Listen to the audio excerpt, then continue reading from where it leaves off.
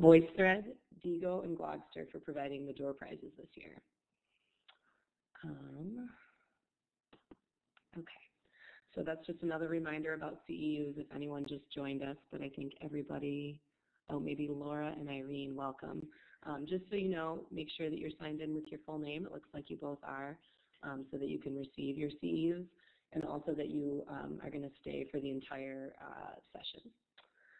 So,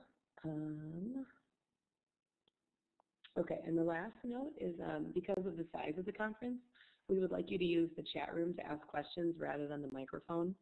So you can see that there are some polling tools below your name, and I think if I go to the next slide, yep, you can see this looks kind of just like it would look on your, let me put a little magic wand tool right there.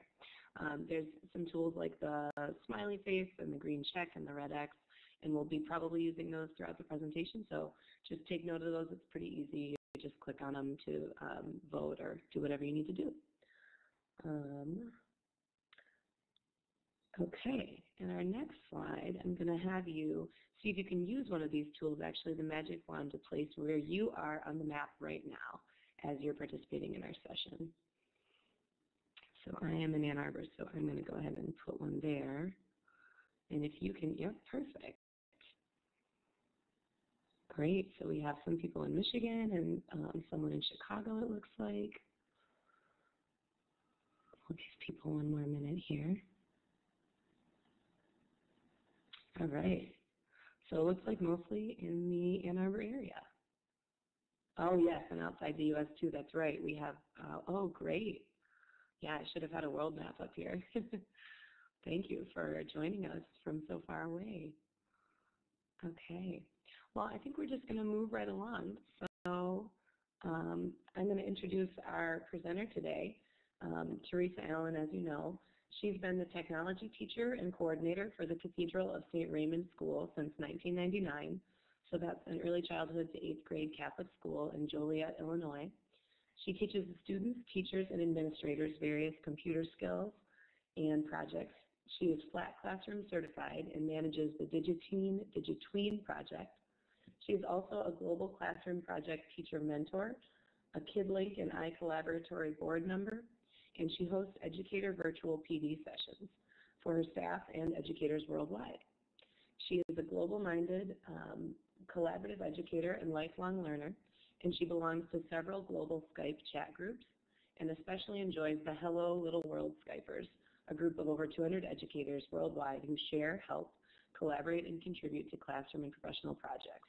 Her Skype and Twitter ID is TDAllen5, and you'll see that at the end. So without any further ado, I'm going to send it over to Teresa.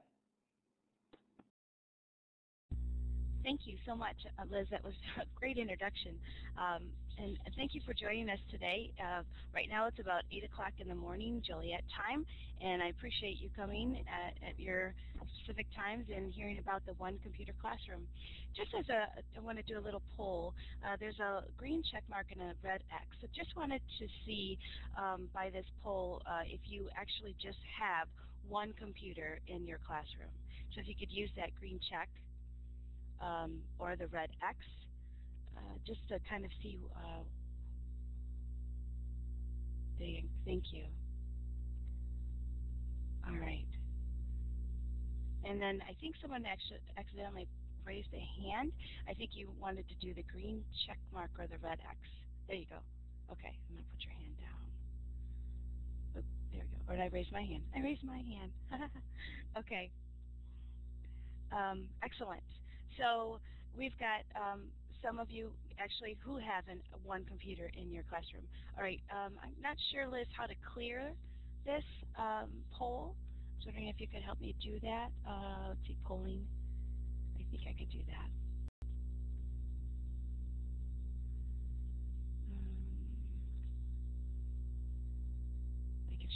I could do that. That's kind of cool.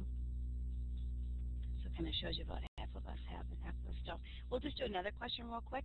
How many of you have like a projector that will project anything onto your board? And you could change your answer by using a green check or red X. There we go. All right. So okay. So many of you do. Excellent. Okay, so whoops, I'm sorry. I think I just erased everybody's. I figured out how to do it. All right. So great. So it was just curious because some of the things that I'm going to show you, you can actually use your projector with, and some of them you don't really have to. So thank you so much for your polling. All right. So let's move on to the next. There we go. So you have a computer in your room. Now what do you do? So I just had a couple of images there. You know, you have one with a student, you have a laptop, and you have a little station. You could do that kind of thing. But I have 4 things that I want to talk about today. And one thing is just how to maintain your computer, because I don't know if you have somebody that actually maintains it for you, or that maybe you have responsibility to do it as well. And some things for just you to do for yourself to, better your education, or better your knowledge, your personal learning network, or whatever. For that reason, something for both you and your students to do to learn about the world and get to learn other things as well, and something just for students. So that's kind of how I'm going to break it down today. So if you have any questions throughout, write it in the chat and I'll get to you. Also, I want to put, here's the link, I hope this works, the link to my presentation where all of the links will be. I'm going to try and share my screen as we go along to show you the different websites. I've got several websites I want to show you, and you'll probably, at the end of this, you'll probably be a little overwhelmed at the number of things that I'm going to show you. So make sure you bookmark that, or if it doesn't work, let me know, and so you can get back to the things that I talked about today. All right, so the first thing we're going to talk about is maintenance. I'm a PC user, so this is going to be a little bit PC heavy. I apologize, Mac users. Many of these things can be used on the Mac, but oh good, thank you. But you can, it'll be a little PC heavy, sorry about that. So the first thing is Windows and Microsoft updates. Of course, this is a little more PC. If you have any updates, I would recommend you do all of, the ones that are recommended. I sometimes do the ones that are suggested as well, just to keep my computer updated. I'm a technology teacher. I have to take care of over 100, maybe 200 computers, and so I show my teachers how to do this, because I'm basically a one-man band in my school. I teach, I update computers, I do all the software and hardware. So it's a little easier when the teachers know what to do for the most part, so that I'm not running all around trying to do some updates and things like that. I did have something for Mac updates. I'm not going to go to these sites on this page. I'm just going to talk a little bit about it, but the next slides I will. Then Adobe is important. If you have Adobe Reader, you can read PDFs, which are like online documents, and you can read those, and you can download those and print those. So that's really an important thing when you are going to certain sites and they have a PDF. And a PDF file is kind of like a Word document, but it's readable for everybody as long as they have the tool to to download the certain feature. And then Flash and Shockwave, those two from Adobe are important when your students are either playing games or you're doing a video or anything like that, as well as Java, QuickTime, and Media Player, Real Player, actually the rest of them. If you are showing anything on your screen and you need certain types of tools, usually Flash or Java are used, but I don't think that Macs have Flash, and there's HTML5 as well. But Windows Media Player, Real Player, those are things that, if you're showing, let's say, a disc or something, you're showing something on a CD or DVD, those are important things to have downloaded onto your computer. So these are links to get to certain things to put onto your PC. Another set, and I'm going to show you these, are FileHippo. I love this site because it updates, it kind of checks what you need to have updated, and it will send you a little, there's like a little hippo at the bottom of your, like on your bar, and he has these little eyes, and then when there's something that you need to update, it'll tell you, a little bubble will come up, and then you just update them. It's a very nice tool. These are what I have on my computers at school. Now, as well as Malwarebytes, that's kind of like a virus, antivirus software, but it's what malware is, things that come into your computer and try to destroy certain parts of it. So you don't want that. CCleaner is nice because this tool will clean out extra downloads or extra things that you really don't need on your computer, and any cache, any temporary files. It'll clean that out, and then your computer can run faster. In PCs, there's Defrag, so that's nice too. It's similar to the CCleaner, but I seem to use CCleaner more than a Defrag. And antivirus, I use AVG free. I don't pay for any antivirus tools. These are all free. I don't know if that is good, but I've been doing it for 14, 15 years now, and my teachers mostly have been antivirus free. I've had maybe 2 things that have happened, but they usually happen when they are at home and they do something that they probably shouldn't have done. So I'm going to try this application sharing so you can see, let's see, Google Chrome, yep. Here we go. So let me know if you can see this. I'm going to check my chat here. This is nice.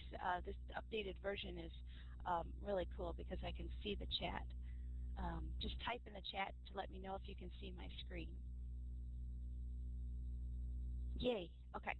So FileHippo, this is my ultimate favorite site. There's on the right-hand side, it says download your free update checker and scan your PC for the latest software updates.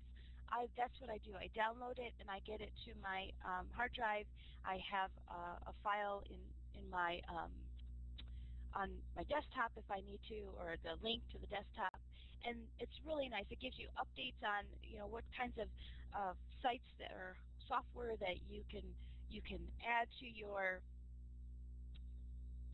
what other things that you can add. There's other antivirus. There's Avast. I've heard of that. I use AVG.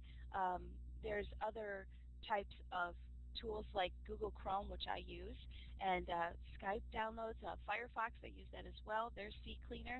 So, I mean, there's a lot of different software tools that they suggest and they recommend, so it's kind of nice to have. I'm sorry if it's still loading. All the links are on that slideshow for you, so just in case you can't see this very well. Malwarebytes, there of course is a free or a professional. I always do the free, and this is really nice because it detects any type of malware that's in your computer and takes care of it. And 9 times out of 10, or even 9.9 times out of 10, this is very helpful and it finds what I need.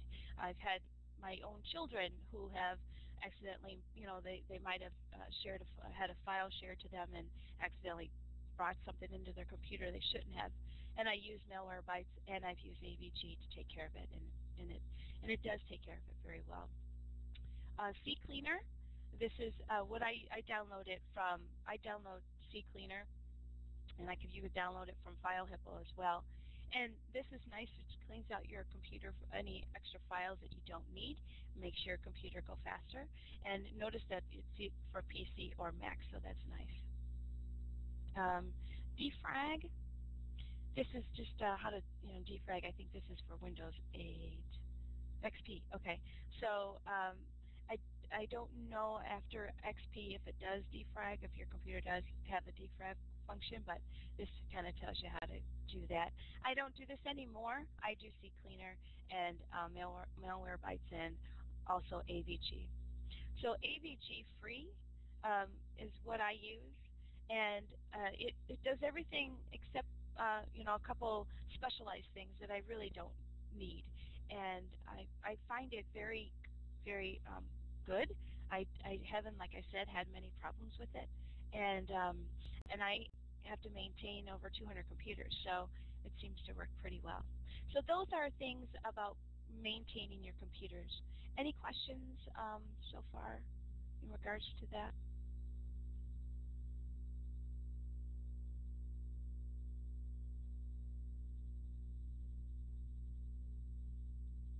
Okay, great. All right, so I'll move on.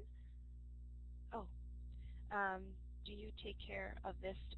Actually, I try to have my teachers take care of it. So I wanted to do a screencast of all of the things and how to download, but I haven't done that yet. What I've done is I've written out all of the steps in order to download certain things and update certain things. Actually, not download because they're all downloaded, just to update. And when you download these free tools, you'll always see like something like, hey, you can download this toolbar. I always uncheck that because I don't need any of the extra stuff. I don't need, sometimes if you're doing CCleaner, they'll say download Norton Antivirus. Well, I have AVG, so I don't need that, so I uncheck. So there are certain things that I try to tell the teachers and warn them about when they are updating. You want to make sure you uncheck this or check that, and if they can't do it, I come to the room and take care of it. But for the most part, they are taking care of it themselves. So good question. Okay, so the other things that I wanted to share with you, I'm just going to go to my page here, is for you, things for you that would be helpful. And they kind of mold into you and your students as well. But if you haven't taken advantage of Gmail, it's an amazing tool. It's a wonderful collaborative tool that connects you to other people literally around the world. So if you use Google Docs, if you use, like right now I have Google Presentation up, I'm sharing this with you. So you're not in the same room with me, and you can still see what I have. And I have it as a view only, but I could do an edited version, and you can actually edit on here, and we can do this together. So I just had 6th grade yesterday in my room, and I heard a student go, hey, why are we doing this all separately? Let's do this together.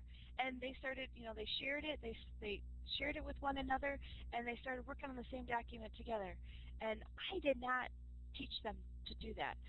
They just kind of knew.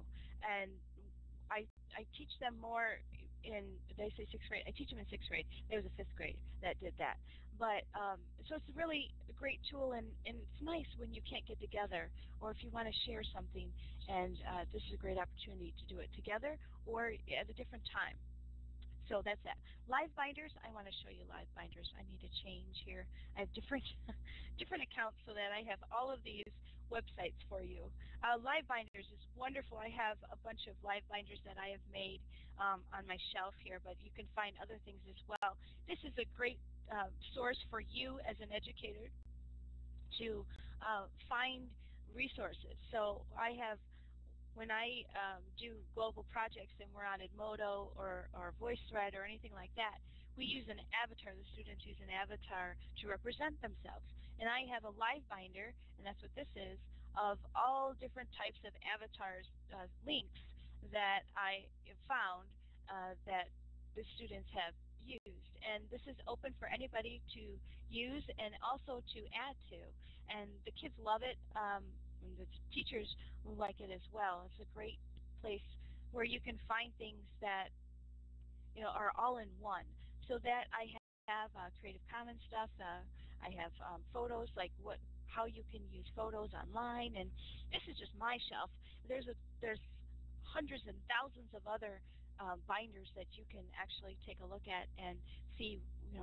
Maybe you're looking for PLN, Personal Learning Network, or you're looking for other things for the computer. This is a great tool to look for.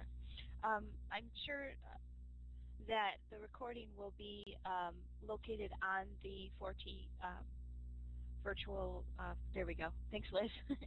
Another thing, and I think this is one of our sponsors as well, is Diigo. And Diigo is like a bookmarking tool where you can have certain groups, or you can have certain categories where you want to save websites or save blogs or something like that. And this is just my place that I have my Diigo bookmarks and things that I wanted to keep and share and just have. And whenever I find something on Diigo, I have a website where it keeps it in sync as well. So I always like this because you can do a search for a certain category. Let's say I have 218 sites that I've categorized as resources, and also related tags. Let's say if I have Google Apps stuff, I've got great sites that I've found about Google Apps. Google Hangouts are awesome. Didn't really talk about that yet, but different things about Google Hangouts, and it's a really great tool to you've got so much information. How do you find it all? And these are good tools to have to find a resource and things like that. So that's Diigo. I think there's another presenter that's talking about Twitter, and Twitter's a wonderful tool to use. I think 2 days ago, I had fifth graders. I don't know if you can see this, but I used what's called group tweets, and they tweeted about Mystery Skype that we were doing in my name. I'm just learning how to do group tweet, but they actually tweeted about our Mystery Skype online. So that's how I've used one of the ways that I've used Twitter. But Twitter's an amazing tool to find information, to connect with other educators around the world, and just amazing way and to just get connected. My husband has a Twitter account, but he just uses it to get information. You can put information out, or you can get information. It's up to you how you want to use it, but that's a good tool.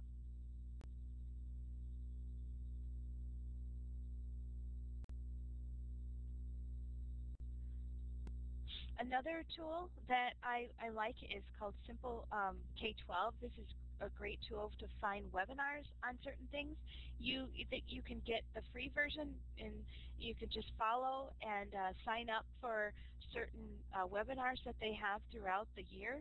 They have certain days where they have one, like the day of presenting, usually on Saturdays, and those are great webinars to learn about anything: blogging, classroom management, Common Core, so many different things that iPads, mobile learning, things like that. So amazing tool to use for yourself.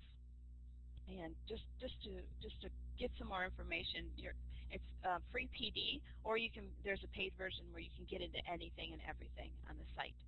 So another tool for yourself just to kind of learn more is Google and Education. Google Apps for Education, they have webinars as well. They have training. They have lesson plans. They talk about Chromebooks and any classroom videos that they share. Wonderful resources for the classroom, for you, and for students as well. So I've used Google for Education when we've done webinars with them, and they have certain days too where they share Google Hangouts and webinars where you can get involved, and kind of like this, where you ask questions and just kind of learn more professional development, and it's free. I like that part. It's free. Another place, and this is one of many, this is a Ning. This is called Classroom 2.0. This is a great resource for teachers.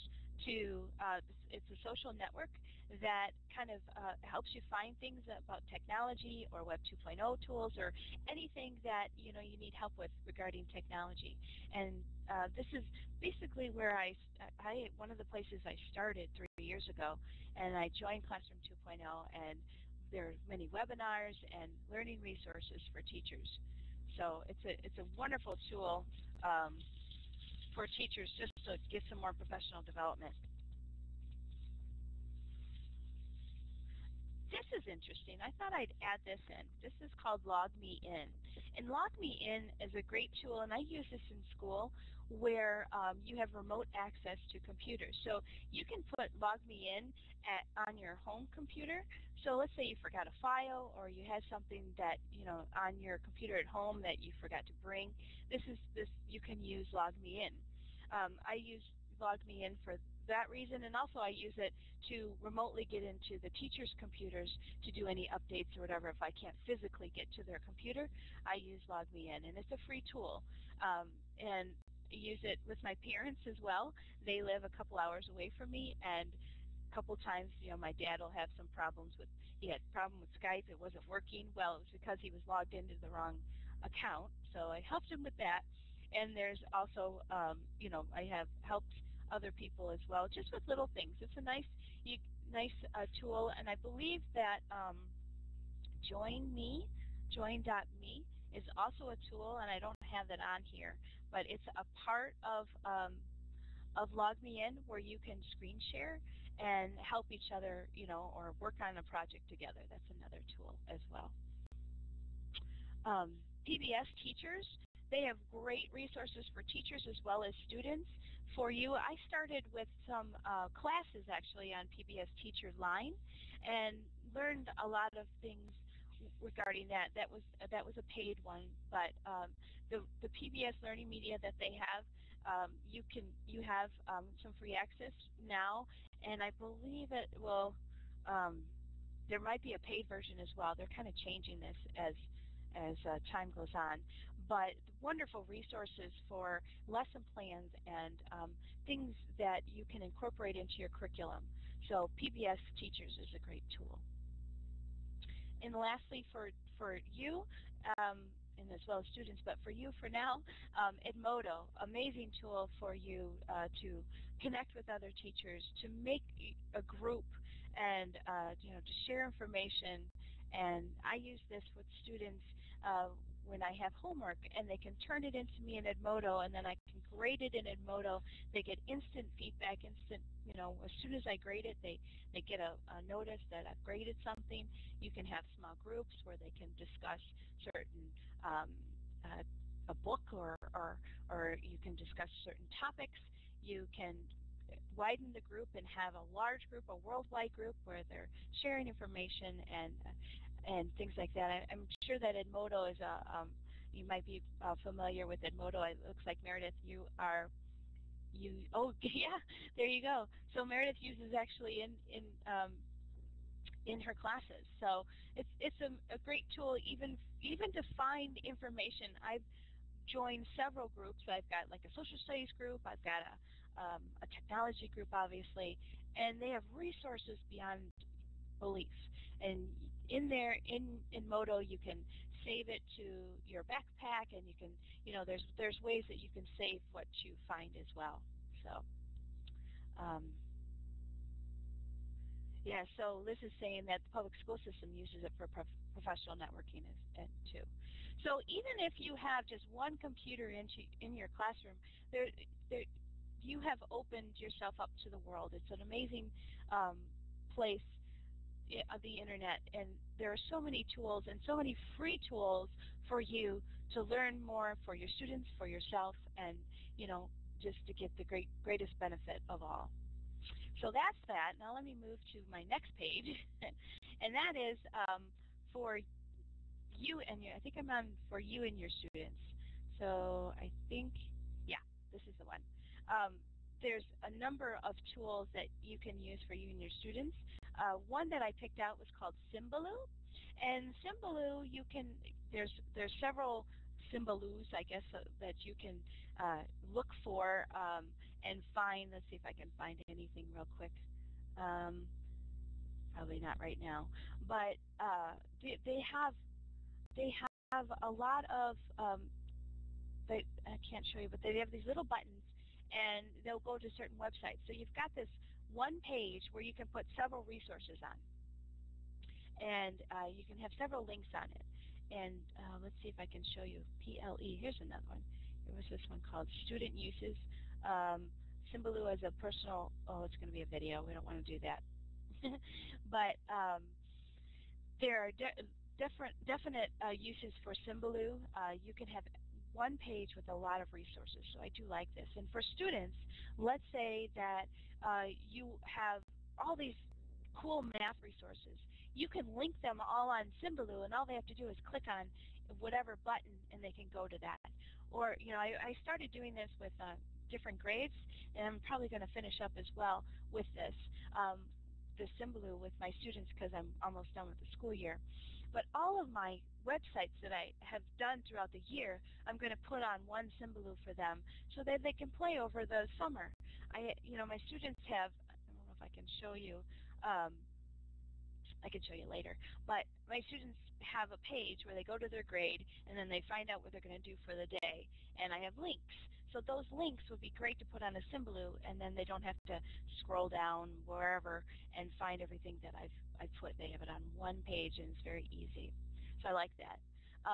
Let's say now next one is called Lino. Let's say that you're starting a new topic, and you want to do some type of brainstorming, see what they know, some prior knowledge. This is one tool. It's kind of like a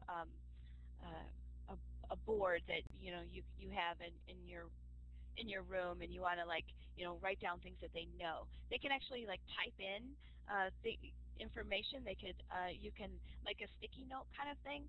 So it's nice for brainstorming. It's nice for just kind of getting ideas. Maybe you want to see how much they've learned, and you want to put that in. You could do something like that as well. There's a lot of sharing that you can do with it.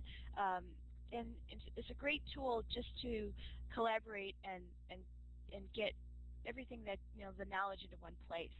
So let's say you have a test that you're going to give as well. This is a great tool too to see what they know. Okay, tell me what you know, and then you can have them put their type their information in, or they can shout it out and you can type it for them onto the computer. So, or as a homework assignment, you can do this if they have computers at home and say, all right, I want you to put 5 things that you know about water pollution that we did this past week or something. So great tool for you and your students to do some cool brainstorming. The next one is called Wordle. I don't know if you've heard of this, but this one is fun.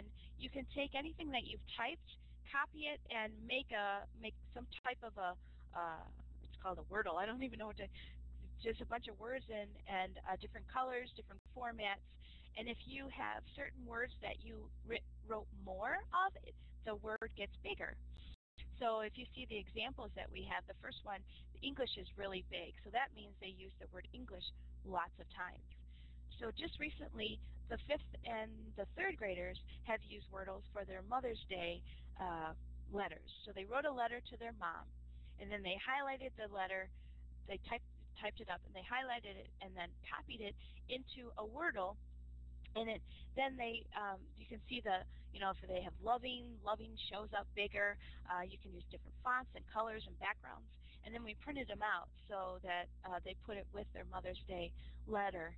And it's just a really neat tool to see, how many times you use a word, or just a beautiful way to present a writing assignment. So that's fun for students. There's another one called Taxedo, T-A-X-E-D-O, I think. No, G-X. I'll have to find it. Taxedo, I think it's called. And that one actually puts it into thank you, puts it into a shape. So if you want to make a heart or a tree or a hand, you could do that as well. Wordle is just simple because it's in the cloud. I believe Taxedo you have to download, so we don't do that as much. We have Chromebooks at our school as well, so we can't download much onto it. So I try to find things that are all cloud-based that you can just get online. This for yourself as well as the students, we'll talk about that in a little bit. But this is how I started to blog. I started blogging using the Teacher Blog Challenge through EduBlogs. And this is a self-paced challenge you can do anytime. I believe there are maybe 10 challenges. I can't remember now. I've done it. It's been 3 years. But wonderful way to just figure out, okay, what kind of blog do you want to do? You want to use Blogger? Do you want to use EduBlogs? Do you want to use WordPress or something like that? What do you want to do? How do you want to start? What do you want to write about? How often do you want to write? That kind of thing. Do you want your kids involved? So this was wonderful start for me to learn how to blog. And I commend EduBlogs for their great tool and having this for students as well. So you can have your own challenge. It's self-paced, and there are people that are there for you for resources. And this is something that you can start a blog, and it's a great tool for parents.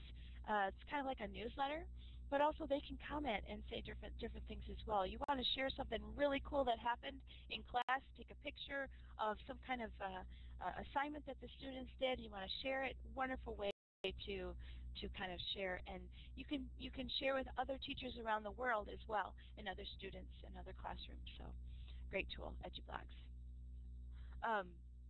iTunes is a good tool as well. You can find free podcasts on iTunes, music as well, but I think you have to pay for that. But there are podcasts that are free that you can download and you can use for your classroom and for your students. So I haven't used this in a bit, but this is a good tool as well. Another couple of other resources when I was looking, I wanted to see if anybody had any activities for computers, if you only have one computer in your classroom. And this is alphabetically 101 activities that you can do. I don't want to scroll too much. I don't want it to mess up your page, but that you have for your resources, wonderful things that you can do with your computer in your classroom, even if there's just one.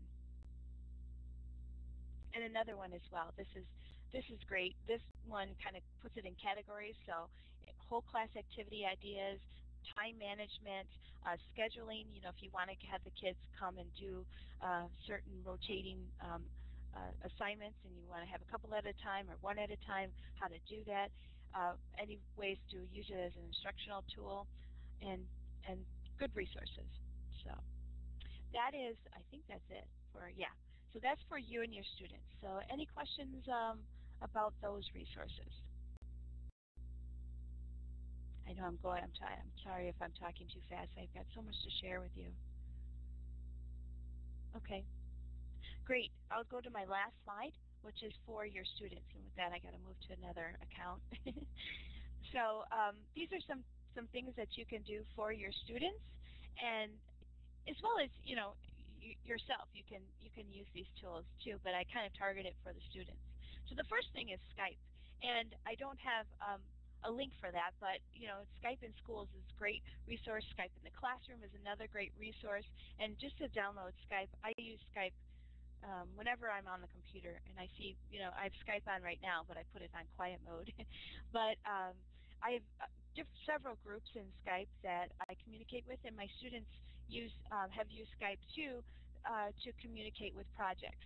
So, and we've done mystery Skypes and other things as well in Skype. So that should actually be for, and maybe I have it for you as, I do, or you and your students. Let me move on to the next one, CNN Student News. Wonderful resource just to get the latest in world development. Mostly we use it for United States things that are happening now. Big tornadoes are have occurred. We're hitting tornado season now, so there's some resources on that. Anything that is related, they put it in student language, which is very nice for probably middle school. I would say 6th, 7th, 8th grade, and high school as well. Maybe even 4th and 5th too, if you're targeting certain areas. QuietTube. This is something that I like to use with my Google Chrome, and it's a Chrome extension. And what it does, it just takes out the extra, if you want to call it, noise around videos. So you can just see the video that you want to see, not the extra stuff on the side and then the other stuff that pops up after a video. I really like QuietTube, especially if you're showing something on YouTube or even on Vimeo. So it quiets things down, it keeps the students focused, and then you don't get all scared and see any inappropriate things that are happening on the side or afterwards. So I really like QuietTube. So the next one I want to show you is Kerpoof. I believe this is made by Disney, and this is a great tool. I use this in preschool through 3rd grade, and I've also used it with older kids if they need to draw something. But the students love to go on Kerpoof to make a picture, to spell a picture. Now, if you're doing spelling, I just had 1st grade, no, kindergarten yesterday. I had a student that says, we have a really big spelling test tomorrow. Can I use Kerpoof to practice my spelling words? I said, yeah, definitely. So, you know, for her time that she had to play on the computer, she went to Kerpoof and practiced her spelling words. So in Spell a Picture, you type the word, and then if you have the word correct, a picture comes up to put in the background. So the kids love that. But older kids, third through 3rd and 4th grade, like make a movie, and they actually make a movie. They make objects move. They make them say something with a little bubble. So they like that. We often use Make a Picture. So if we're drawing, we drew portraits of other students in Romania and in Korea, and we got descriptions of them, so we had to draw a portrait. So we used Make a Picture to draw a portrait of them and saved it. And when they have their own account, when you have a teacher account, you can actually save their stuff. And then they can comment and give each other stars. It's a great tool to use for that type of creativity. So I wanted to show you Kerpoof. I like that. And I don't hear that often, but I do like that site. Another neat site for digital storytelling is Little Bird Tales. The students can make their own little digital story, by adding some pictures and their own voice. And this is a wonderful tool. The kindergarten uses this tool a lot to make little books. Animoto, this should be for both. I use Animoto a lot for my personal stuff as well as professional. This is just a nice tool, like a slideshow. Put some music in the background, make it fade.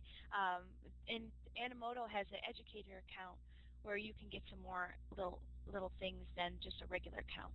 And Animoto is free for educators to use with that little extra stuff that they give you.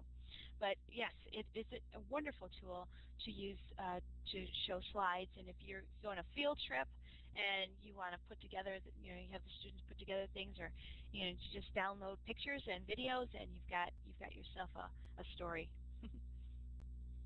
As well as another digital storytelling tool, we have VoiceThread. VoiceThread we use a lot in we use it in 5th grade, and we use it in 3rd and kindergarten. In 5th grade, we've used it to create, thank you, Liz, to create global hero projects. And they research a hero, put their picture on, and then describe their hero. So we've used that, and we share that with other students in classrooms around the world. We also have used it in 3rd grade to create a global project called A Week in the Life, where they share, let's say their category is housing. So students all around the United States and the world share 3 to 5 pictures of houses in their area, and then you've got a whole story of different homes in the world. It's very nice, and then they use their voice to describe the actual pictures. So those are great little storytelling tools.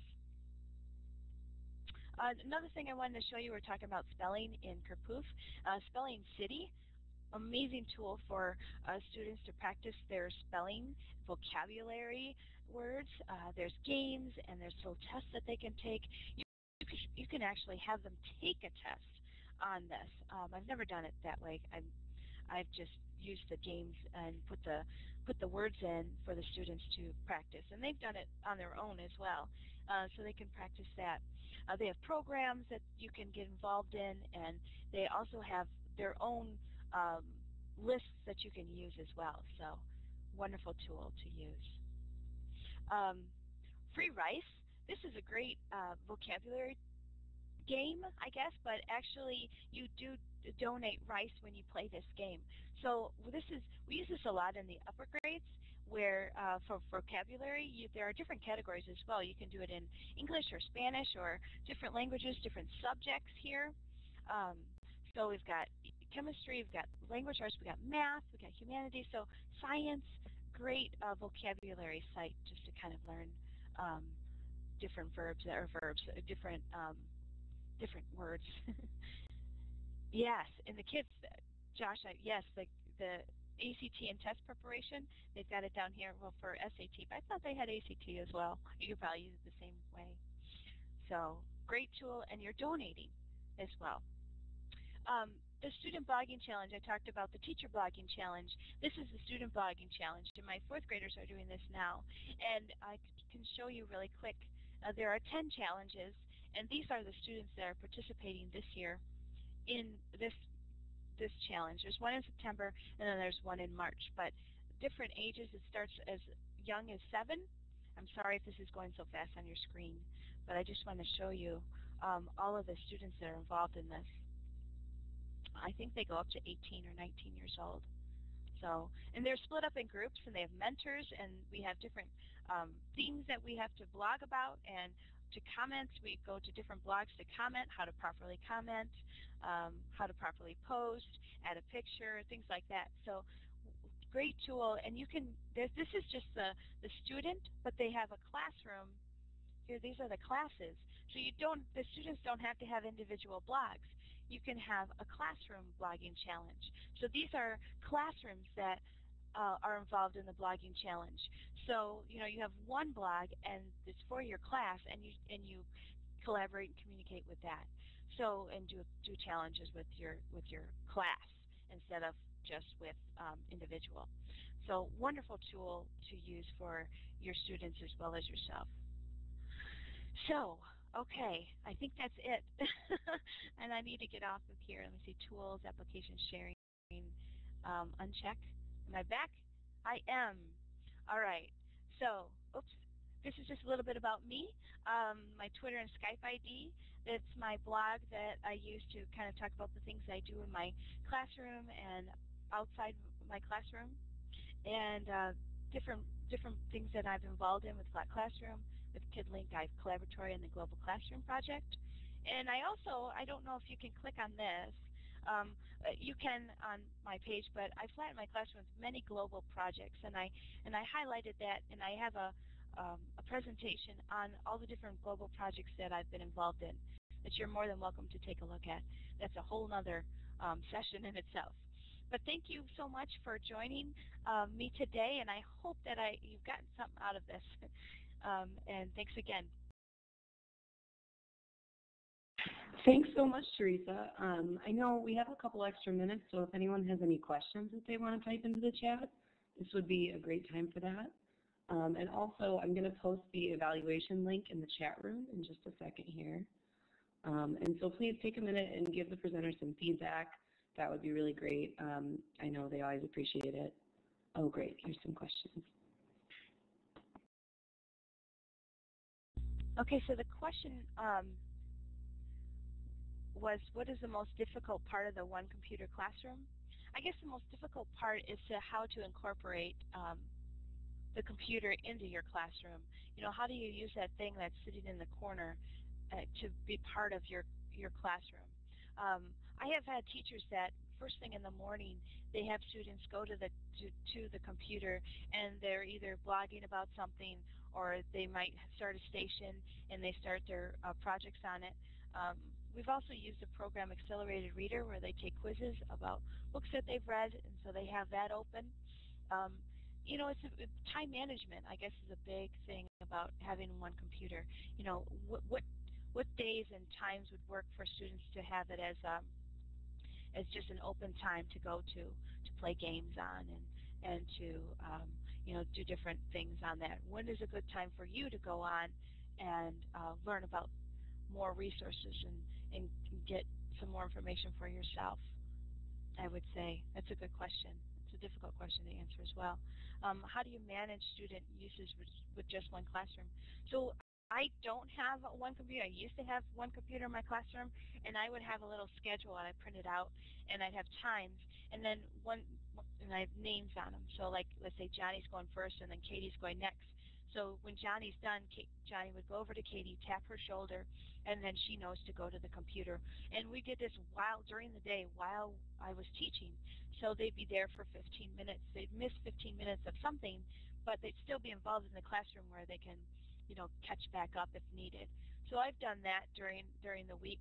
And like I said, I've had teachers that just first thing in the morning, they might be doing their DOL, and then some other kids are doing their blogging or their Daily 5 is another big thing that I've heard about. I'm not familiar with the Daily 5, but they do have that where students use the computer to do that as well.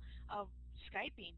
We love to do mystery Skypes, and we just love to say hello to different classrooms and learn about what's your favorite food and what's your favorite color and what's the temperature there, what's the time there, why are you wearing uniforms, things like that.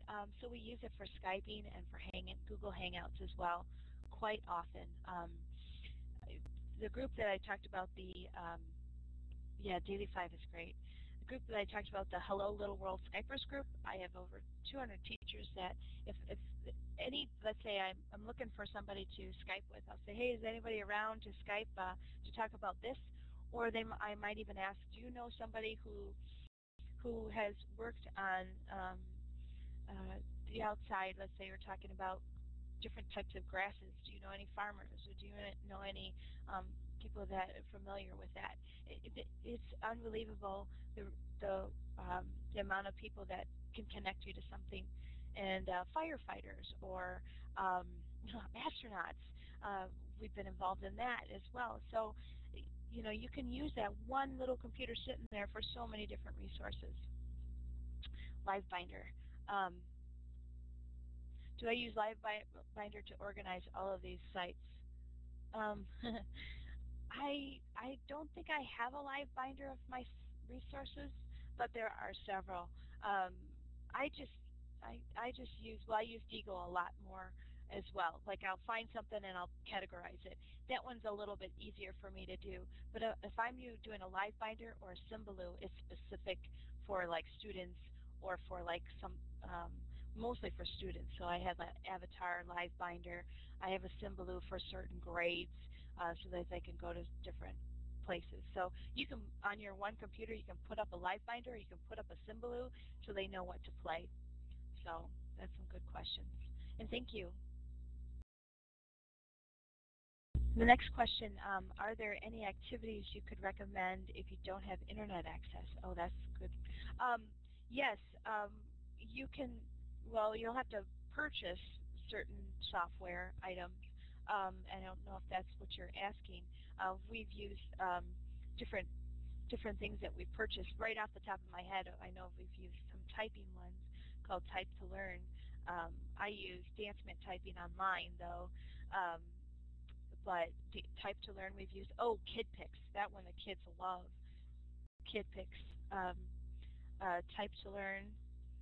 These are things that you would have to purchase a disc.